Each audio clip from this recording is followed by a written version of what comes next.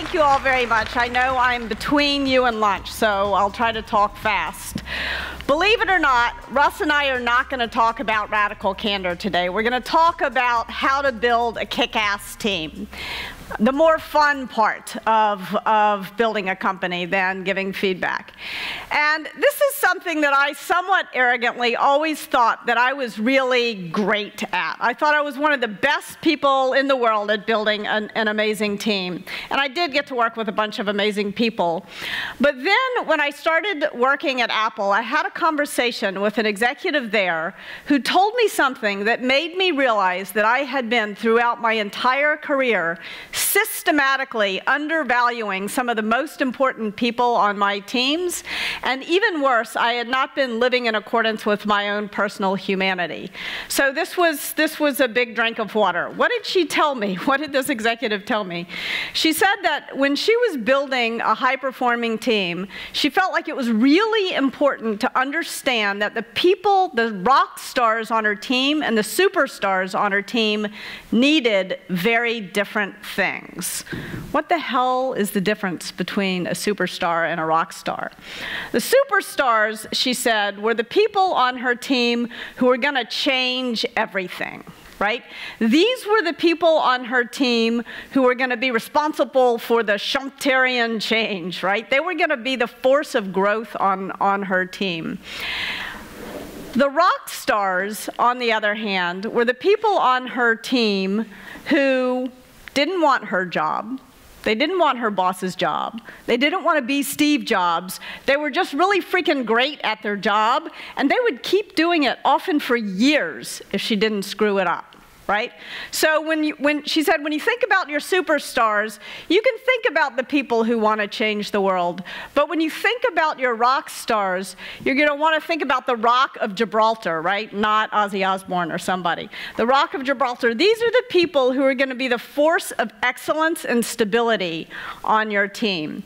And when she told me this, I started to think about dozens of people who had worked for me. There was one guy in particular, Derek, who led customer support. He was the first customer support person that we hired at a startup I did years and years ago. And the customers loved Derek. They just adored him. They would send him like homemade donuts. Forget about NPS score. The real test of a great customer support person is, do you get baked goods in the mail, right? And this guy got baked goods in the mail. So as the company was growing, I naturally said to Derek, do you want to lead the support team? And Derek said to me, no. My real ambition, the company was in New York, my real ambition is to be a Broadway actor. And what I really want to do is I want to leave work every day at 5 o'clock so that I can get to these off-Broadway productions that I do. And that's where I made the mistake. I wrote Derek off. Right at that moment, I totally wrote him off. I went out and I hired the person I thought I was supposed to hire. I hired this super ambitious guy who really didn't care at all about customer support. What he really wanted to do was be the CEO, but that's how you build a high-performing team, right? You overhire. And Derek came charging into my office, and Derek said to me, he had this whole story about Ayn Rand and the fountainhead, and of course you need your architect, and the architects change the world, but you also need to turn the lights on, and for that you need a great electrician. And if you're going to hire a great electrician, you don't want to hire a C+ architect, you want to hire an A+ electrician. This kind of made sense to me, but Derek wasn't leading the team. This other guy I had hired was, so I let him do it his way. Pretty soon the inevitable happened. Derek quit. The homemade donuts stopped, net promoter score went down, and revenue followed suit, right? So by not understanding what a contribution that Derek was making to the team, I was not building a high-performing team. I was not doing as good a job as I could have. And this made me realize that the way that we tend to think about talent management gets it exactly wrong. I mean, on one axis, obviously, you do need to understand excellent performance and the difference between excellent performance and low performance. But usually the vertical axis, when we think about so-called talent planning, we use the word potential. And as we learned in the debates last night, words matter. And potential is the wrong word. Potential is exactly the wrong word. The problem with potential is that when you put someone when you mark someone as low potential, you're devaluing your rock stars off the bat. So instead, I propose you use the word growth trajectory. And there's nothing good or bad about a steep growth trajectory or a gradual growth trajectory. It's just at different phases in our career, and we're all at different phases of our career at different points. You're either going to be on a steep or a gradual growth trajectory. And when you look at your team this way, you sort of identify 5 different modes that people can be in. They can be in superstar mode. They can be in rock star mode.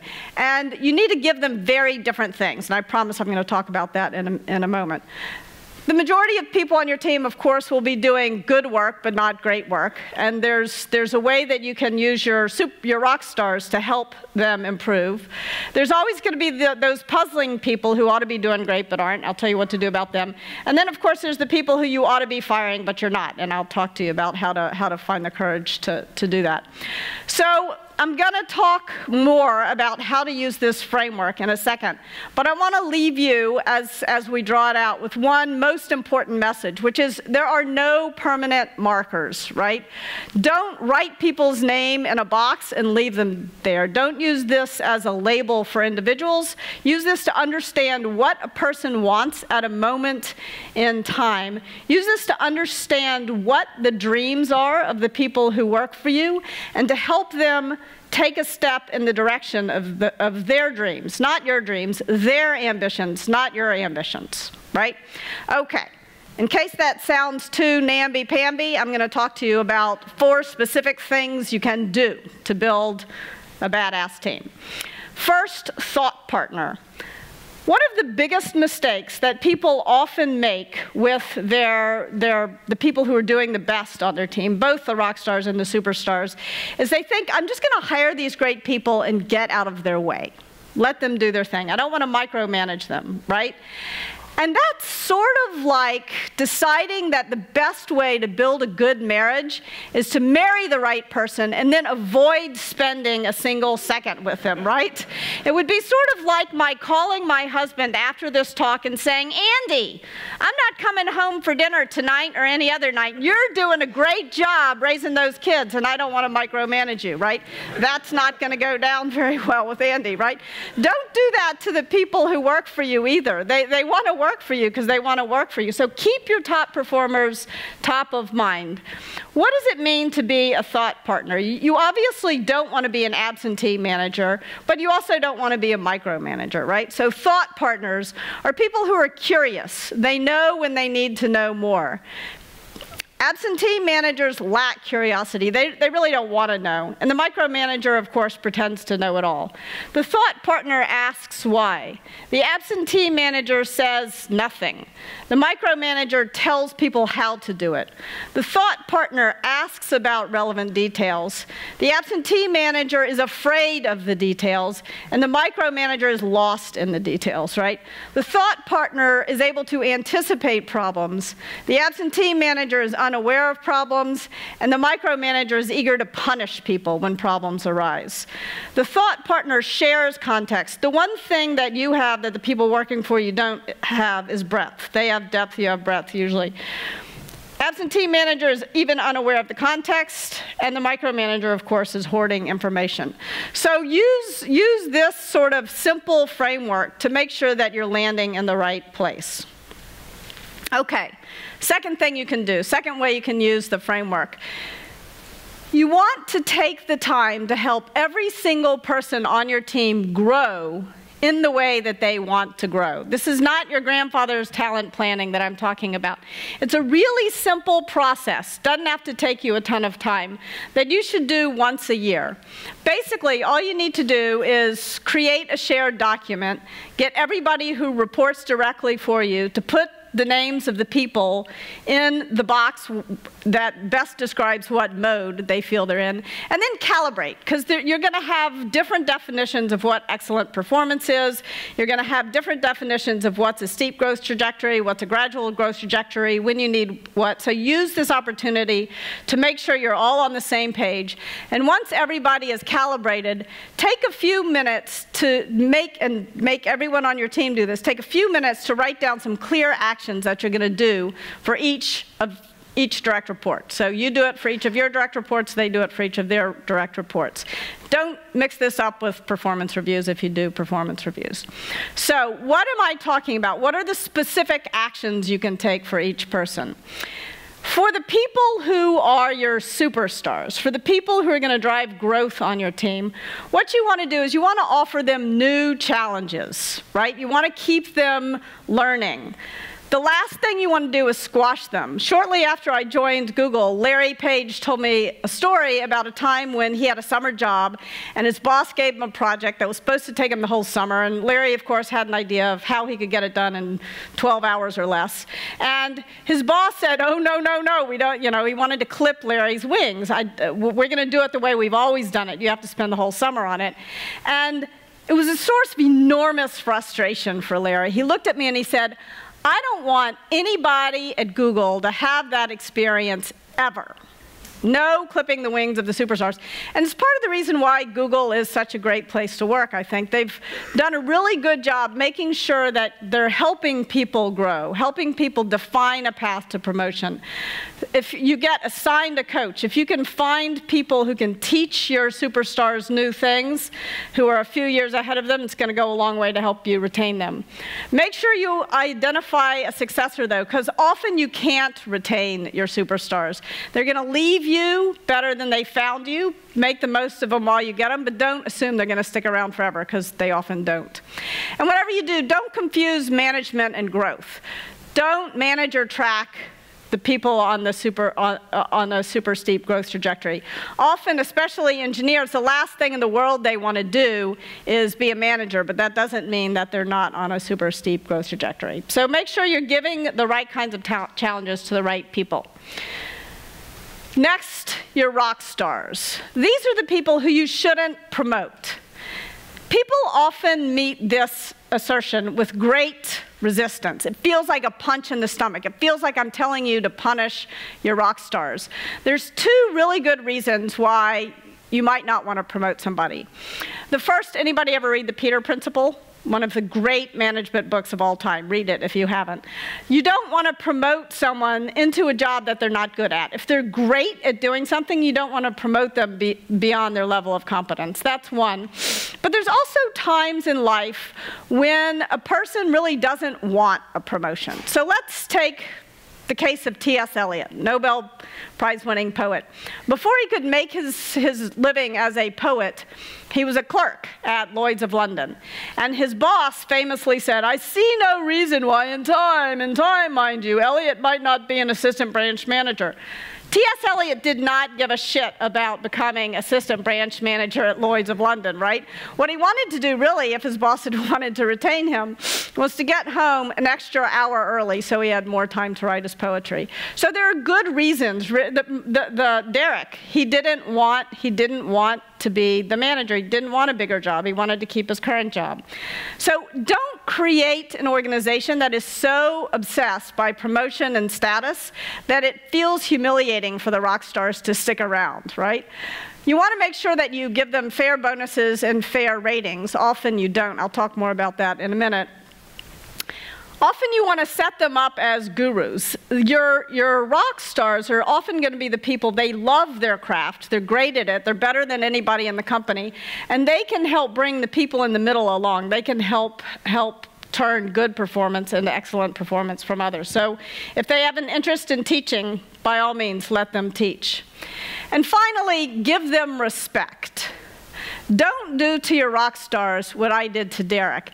And what I did to Derek was, it was not just bad for Derek, it was not just bad for my team and the company, the startup where I was working, it was bad for me, because there came a time inevitably in my life when I was the one on a more gradual growth trajectory.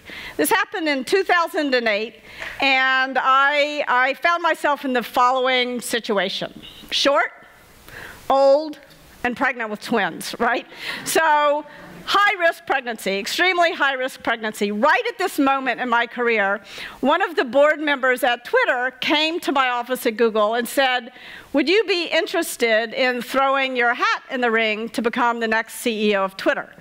Now, a year before this happened, I probably would have cut off my left arm for that opportunity, but now I wasn't so sure I wanted it. I called my doctor, and I said to my doctor, "What do you think?" And she said, "Well, just ask yourself this question.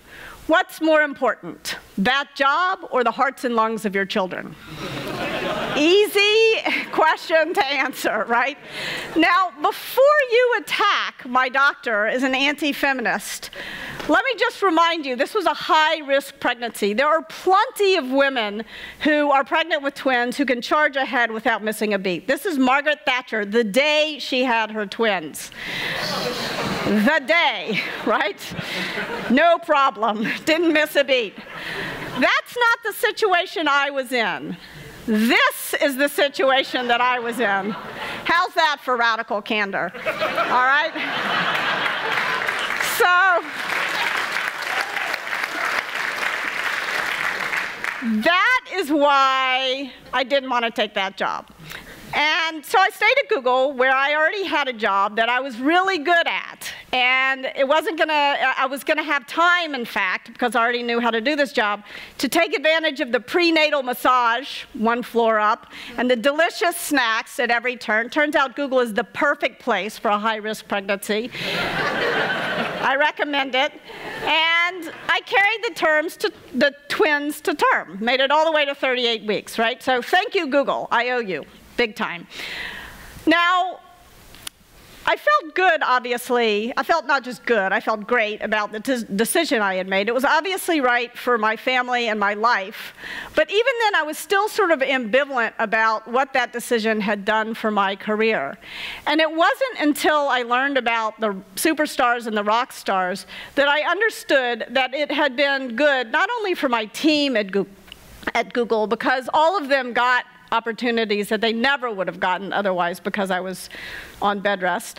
It was good for Google because they did great things for the business, but it was also good for me because when I was on bed rest was when I realized that the thing that I really care about is the craft of management. It wasn't cost per click, right? And in a sort of almost poetic twist of fate, what happened was the CEO of Twitter, Dick Costolo, invited me to be his coach, which was a job that gave me plenty of time to write the book, Radical Candor, which I hope you all are going to run out and pre-order after this, and also to start a company with Russ that's going to build the Candor Coach, which will eliminate all bad bosses from the world. So sometimes it all works out, right? But only if you respect your rock stars, and only if you balance growth and stability on your team, only if you really understand when you need on your team more people who are on that steep growth trajectory, and when you need more people who are on a gradual growth trajectory. Now, most of you all are leading super high growth companies, and so you probably need more superstars than rock stars, but I can guarantee you, you need some rock stars. I've seen the wheels come off the bus more than once when teams don't have enough rock stars, when they aren't very conscious about making sure they're getting this ratio right. So balance, growth, and stability. So what do you do for the people who are in the middle? I'm going to assert that there's no such thing as a B player, right? Nobody is here forever. Nobody just is only capable of doing good work. Everybody is capable of doing exceptional work. So you offer them radical candor. That means good feedback, praise and criticism. That's going to move them over.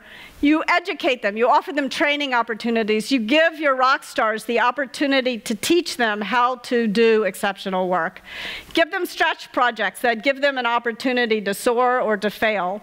And if they're here too long, you're going to have some really hard conversations about helping them find another role where they can eventually excel. What about these people? These are the people who ought to be doing great but are failing for some reason. I call this the look yourself in the mirror quadrant. You may have them in the wrong role. This is the most common reason for this. You may have given somebody too much too fast. You've all grown really fast in your careers, and sometimes you make the mistake of assuming that everybody else around you can do what you can do, and they may not be able to. Have you made expectations clear enough? Do you need to give these people clearer feedback? Do they need a new manager? Sometimes people just don't get along with their boss. Are they having a personal problem that's temporary that you can just help them get through? Maybe it's just a bad fit. That's not just a word. Sometimes people just are not a good fit for a company, right? What about these people who are not doing well and they're not getting better? It's not nice to these people to ignore their low performance. They're capable of doing something great somewhere. And it's really profoundly unfair to everyone else on your team who's doing great work if you don't move these people along, right? Okay.